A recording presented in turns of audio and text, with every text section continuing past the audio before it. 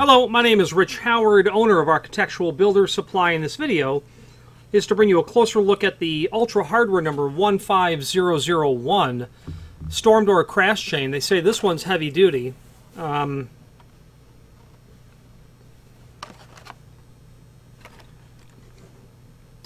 Yeah, for a residential application, I would probably say sure it would be considered heavy duty. I would not use this on a commercial door or anything beyond a storm door, you know, something a relatively light door, 30-pound door, things in that nature. Now the 15001 is different than its sister product, which is the 96222. They're both the same. They're basically the same chain, except that the 15001 includes the hold-up spring. Okay, so this is what the 15001 looks like in its packaging. I have one removed from the packaging. Let's go over it now. There is a link below this video to the installation instructions, which is the back of the packaging. Okay, and we're going to review that. First, a visual tour of the item. So, a hold-up spring, in my opinion, if your choice is between the 15001 and the 96222, go with the 15001 because it does include the hold-up spring. Double head nail. Okay.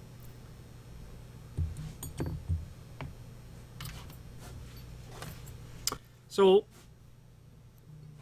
hold-up spring. Double head nail. Visual tour of the material first. You're going to have, of course, the business end. Your large compression spring that's here, your bracket to go to the header, then the chain itself. Give you an idea of the overall length of the chain, overall length of the material itself. Overall length is, as you can see, about 26 inches or so. Okay. You're also going to get the bracket that will be mounted to the face of the door. You're going to get the S-hook.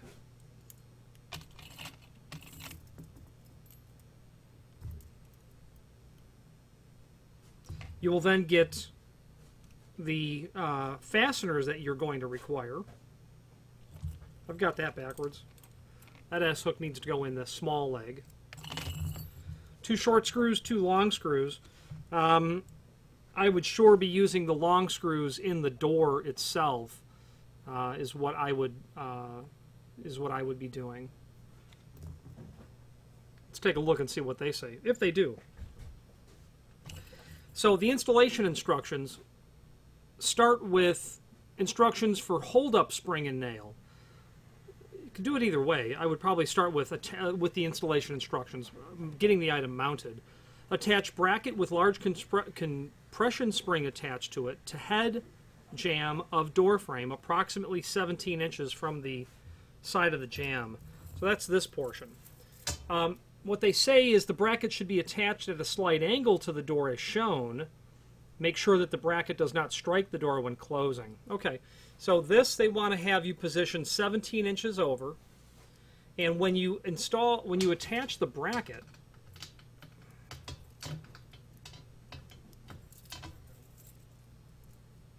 okay, this is the bracket that you're attaching.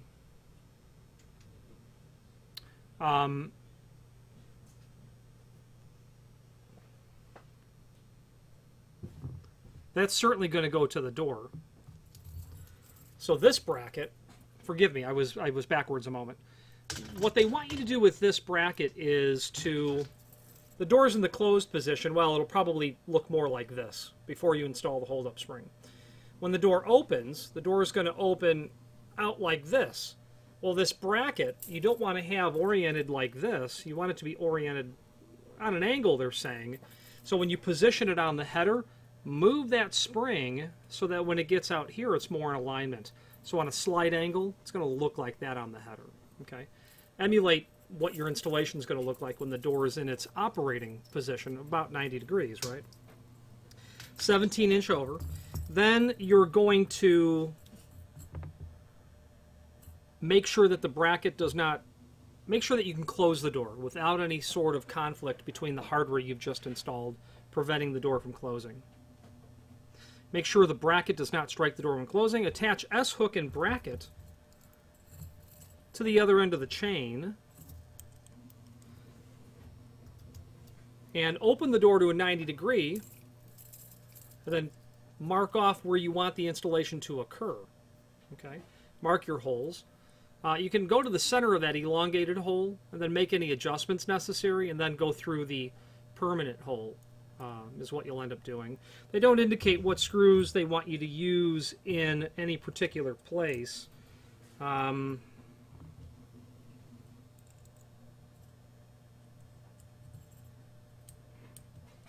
going to say that the long screws are indeed going to go to the door because the larger screw, the short screws, are too great a diameter to go into that reasonably well. You can certainly force them to fit in, but they do fit in better in the header portion. Now this is going to be installed to the header. I have a quick little sketch here. You know, if you have a single rabbet frame, this portion is going to go to your header, to what would be the stop, or the soffit is what we would call that. Okay. Now the holdback spring, or the hold-up spring, they want you to take that nail, first of all,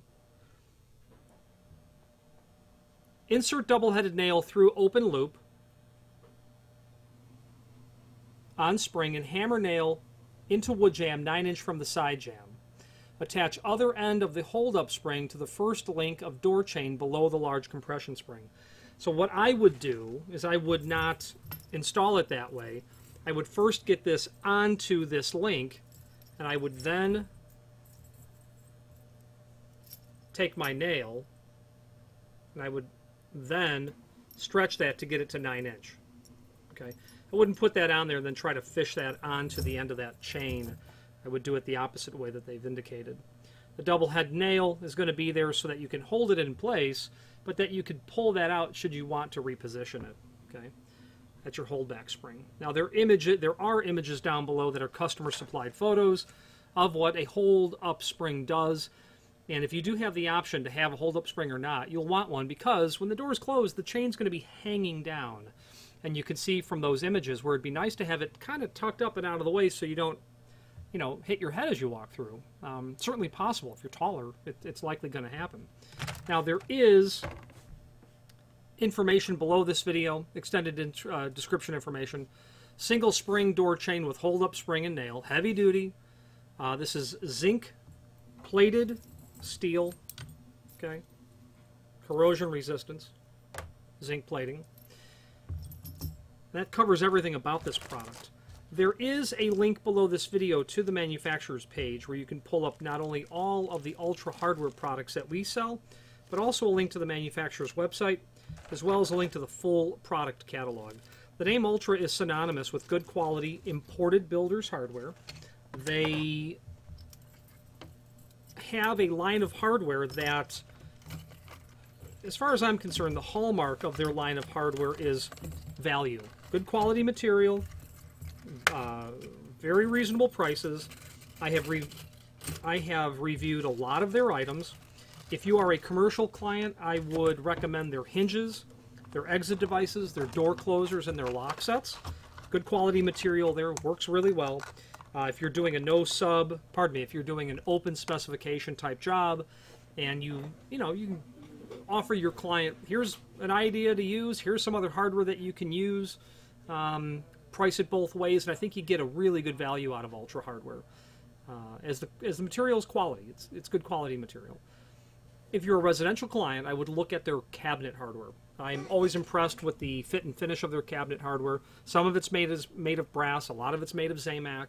Heavy material that will afford a good finish, good value again, is the bottom line. Below this video, again, a link to the manufacturer's page where you can pull up not only all of the Ultra hardware products that we sell, but also a link to the manufacturer's website, as well as a link to the full product catalog. Any questions on the Ultra hardware, their part number 15001, or any other Ultra hardware products, please feel free to reach out to us. And thank you.